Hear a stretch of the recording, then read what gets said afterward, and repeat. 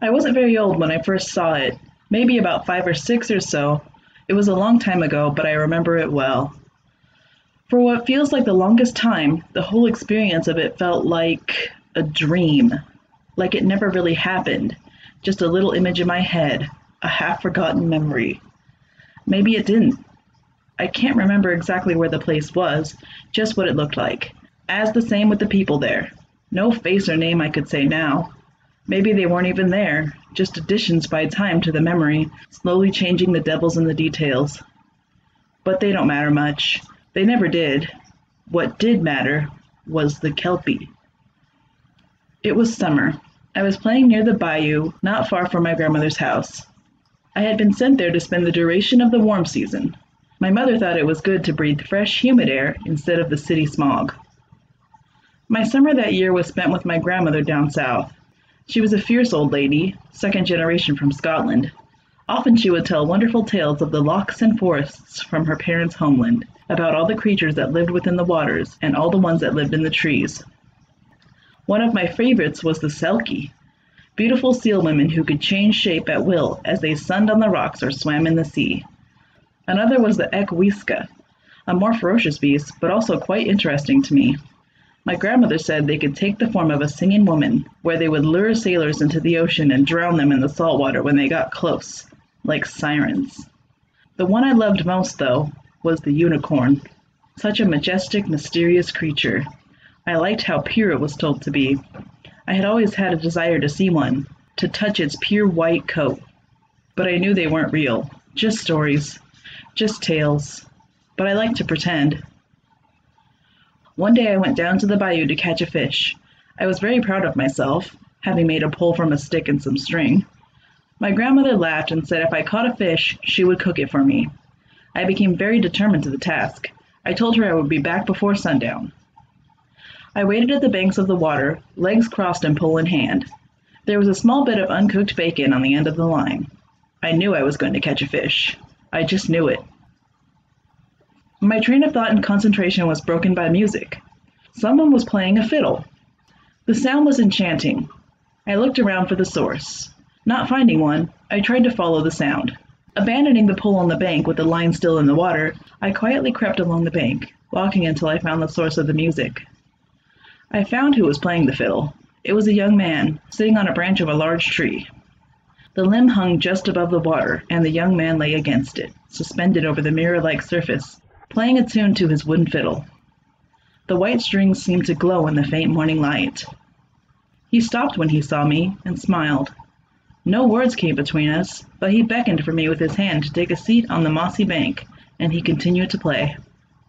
The music was wonderful. When the song ended, I asked him to play another. He nodded, but only if I went into the water.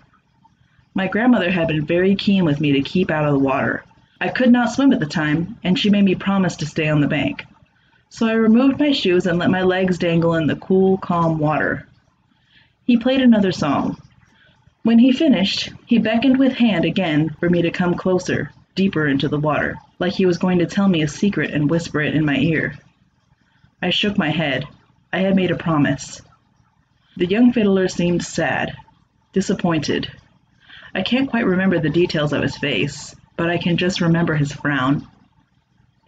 He sighed and rolled off the branch and into the dark water without a splash. Just a few small ripples came from where he entered the bayou. He never came out of the water. After that, I went back to the house as my grandmother called my name. First, I ran to get my pole. A tiny minnow was at the end of the paperclip hook. I almost told my grandmother about the young fiddler, but I didn't. She would just think it strange and say it was nonsense. The next day, I went again back to the bayou banks, fishing pole in hand. I said to my grandmother I would catch a bigger fish. I told her I would be back before sundown. I went back to my spot and sat cross-legged, pole in hand. There was a small cut of deer on the hook. I sat and waited for a fish to bite, my thoughts trailing off about my grandmother's stories. They were stopped by the sound of laughter.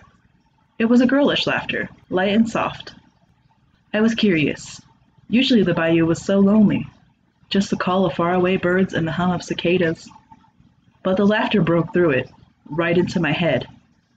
I followed the sound, leaving my pole on the bank and the line in the water. Moving silently, I walked along the bank. In the same place with the low-hanging tree limb was where I found the source of the laughter.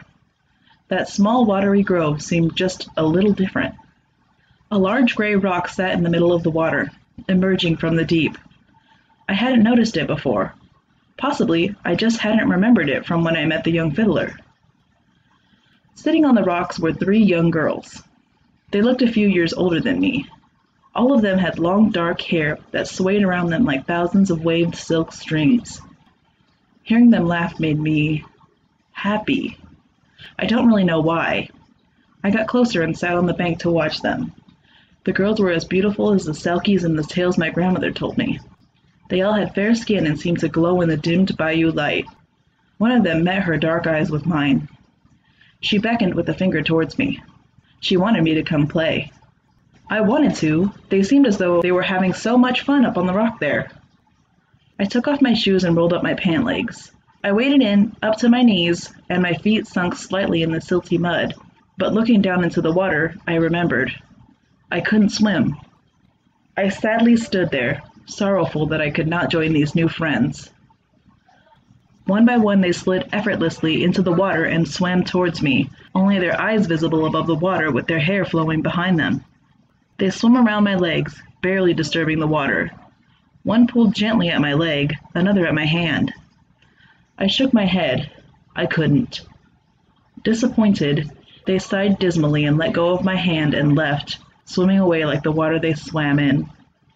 Their sighs were almost musical, as melodic as they were. I didn't want them to go. I almost swam in after them, but I heard my grandmother call my name. I went to get my pole. A small fry was at the end of my line. I almost told my grandmother about the Bayou Selkie girls, but I didn't. I felt like they were mine, somehow, like a secret that only I would know. The following day, I set out again. I was going to get a bigger fish. I had to. This was my last day in the bayou. I was going home the next day. I told my grandmother I would be back before sundown and went to the bank to fish, with the pole in my hands and my legs crossed over one another. There was a small strip of gator meat at the end of my makeshift hook. I gazed out into the dark, still water. It almost seemed dead. Lovely, but dead. A metallic blue dragonfly landed on the water, took a sip, and flew off. I watched it go. My attention was then turned to the most unusual noise. Hoofs, and a neigh. There were no horses in the bayou, so I started to wonder. I put my pole down on the bank and let the line sit in the water. I followed the sounds of the braying horse. Yet again I came to that same place. The willows hung low, the tree limb just sat above the water, and the rock was empty of any Selkie girls. Standing by the tree on a small island bank in the middle of the water was a unicorn.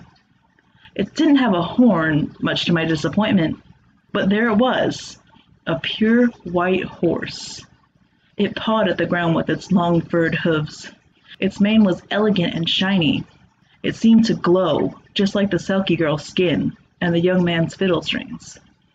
It was beautiful, even if it may not have been a unicorn, as the Bayou girls were not Selkies, and the young fiddler was not the singing each-uisge. It looked towards me and waved its head, up and down, up and down. It was calling me to it. Without hesitation, I got into the water. I didn't even take off my shoes. I stood knee-deep. The white horse trotted into the water and began to swim to me. I just hoped it would play with me on the banks, or at least in the shallows. It stopped, though, just a little further out from where I was. It could stand there, but then again, it was much bigger than me. The water couldn't be too deep over there, could it? I looked towards its back. It was offering me a ride. In my excitement, I forgot all about my grandmother's words and went deeper into the water, up to my chest, then my shoulders. The water felt suffocating as it went higher and higher. I felt like my lungs were being crushed under the pressure of it. I held my hand out to the white horse. It was still just out of reach. I took another step and the water was to my chin. My fingers brushed over its silky mane. Water weeds had collected in it, giving it green flecks here and there. I went to touch it again. This time, though, it felt more sticky, like tape or glue. Looking down into the water, the white horse had lost its glow. It seemed more gray, darkening the further down it went until it was almost black. Maybe it was just the water. My foot slipped. I went down under the water. Opening my eyes in panic, I was horrified at what I saw in front of me. Where the white horse's belly and legs would have been, I only saw smooth, black, decaying flesh, water weeds strewn in and out of it. The back legs fused together in a slowly fanning tail. It was like something out of a nightmare. I immediately stepped back, my movements slowed by the water. I turned around and my head broke the surface as I reached the shallows. I scrambled onto the bank and looked back. The white horse was gone. I felt a relief, although I deeply missed the white horse. Where had it gone? I heard my grandmother call my name. In my soaked and muddy clothes, I ran by my fishing pole. A large catfish was at the end of the hook. I left both and hurried back to my grandmother's house.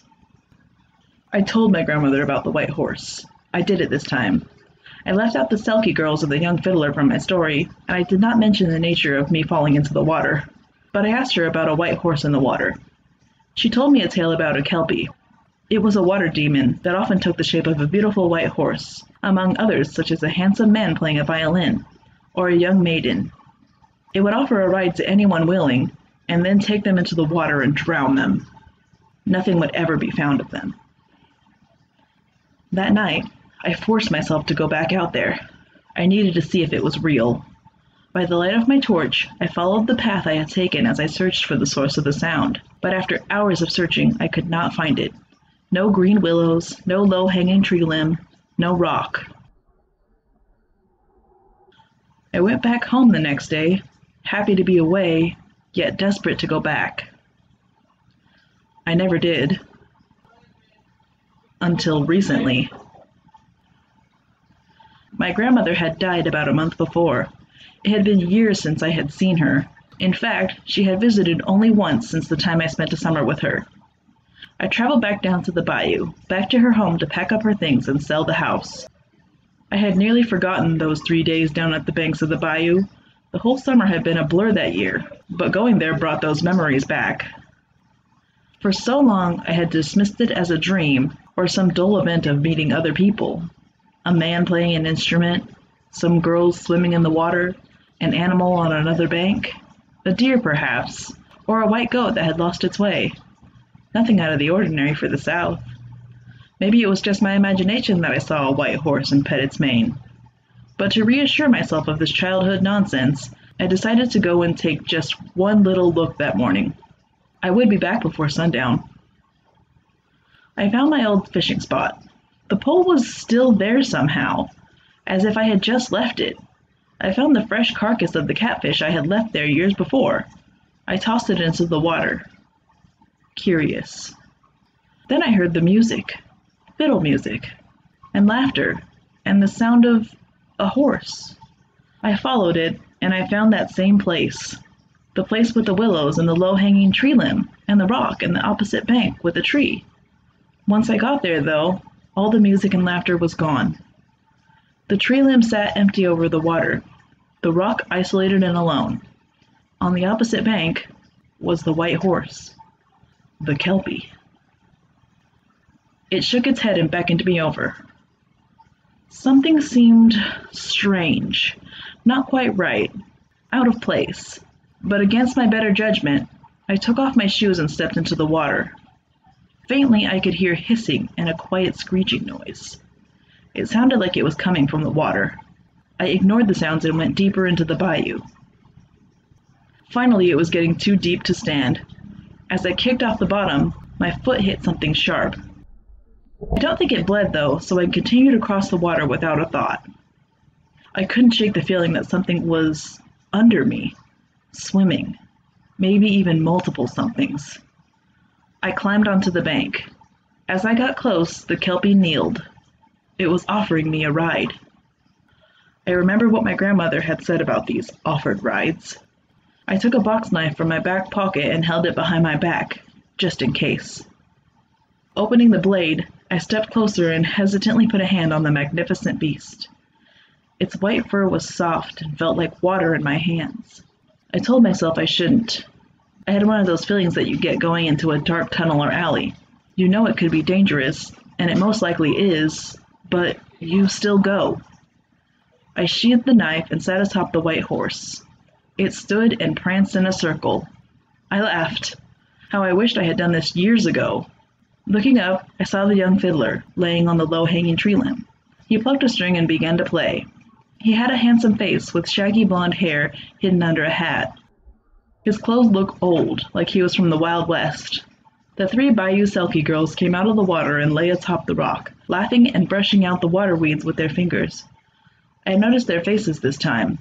Soft, delicate features with shining dark eyes and smiling mouths.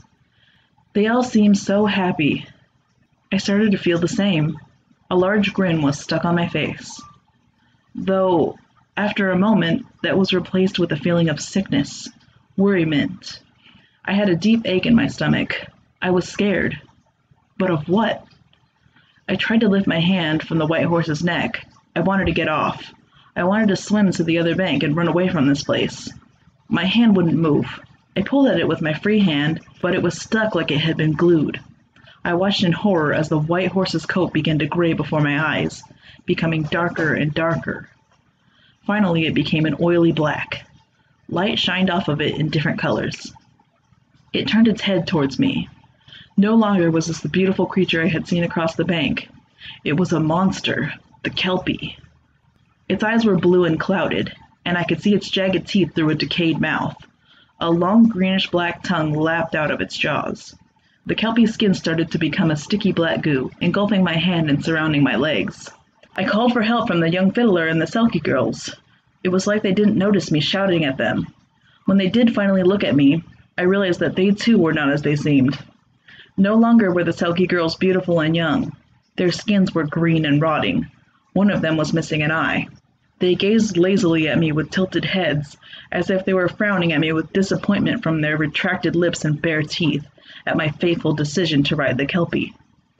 The young fiddler, his clothes torn and half of his face peeled away, plucked a few sad notes before his skin began to bubble and turn black. The Selkie girls did the same. Slowly, they all dissolved, bone and flesh, into the same black goo of which the Selkie was made. Gradually, they dripped into the water and dissipated like ink, becoming underwater smoke. As soon as they were gone, the KELPIE leapt into the water with me on its back. As it dove deeper, I tried to pull away. The melting black KELPIE skin was slowly crawling up my legs and chest. I was running out of air. I snatched the box cutter from my pocket and cut at the Selkie's decaying flesh. It screeched and looked at me with its dead eyes. I saw my own reflection in them. It was angry, it was in pain, and it looked ready to bite. I slashed at it again, and it bit at me, just inches from my face. I had freed my legs. As I tried to cut away the black flesh around my arm and hand, the KELPIE jerked and changed direction, causing the box cutter to dig into my arm. Silently screaming, I watched in horror as the last of my air escaped towards the surface. I cut at it again, and I was free. At a small glimpse, I noticed I was at the bottom.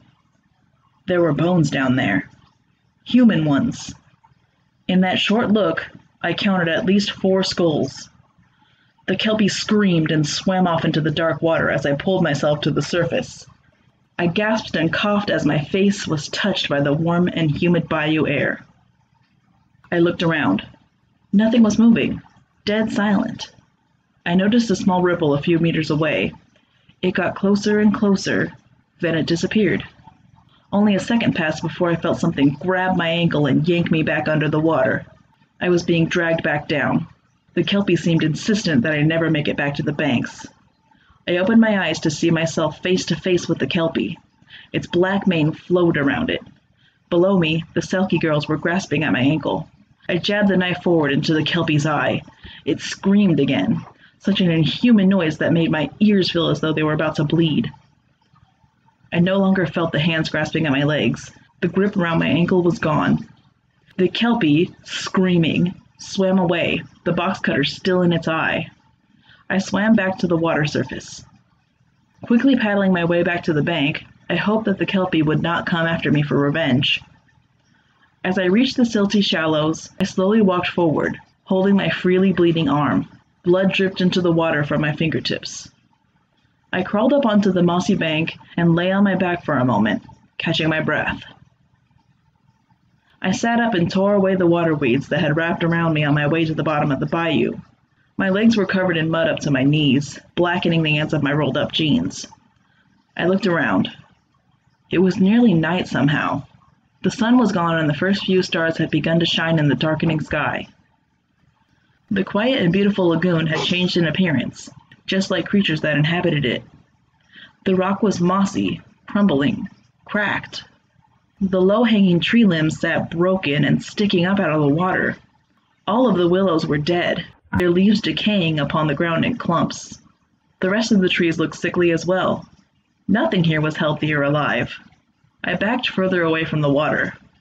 My hand touched something smooth. Looking behind me, I saw the remnants of a polished fiddle. It looked broken, untouched for years.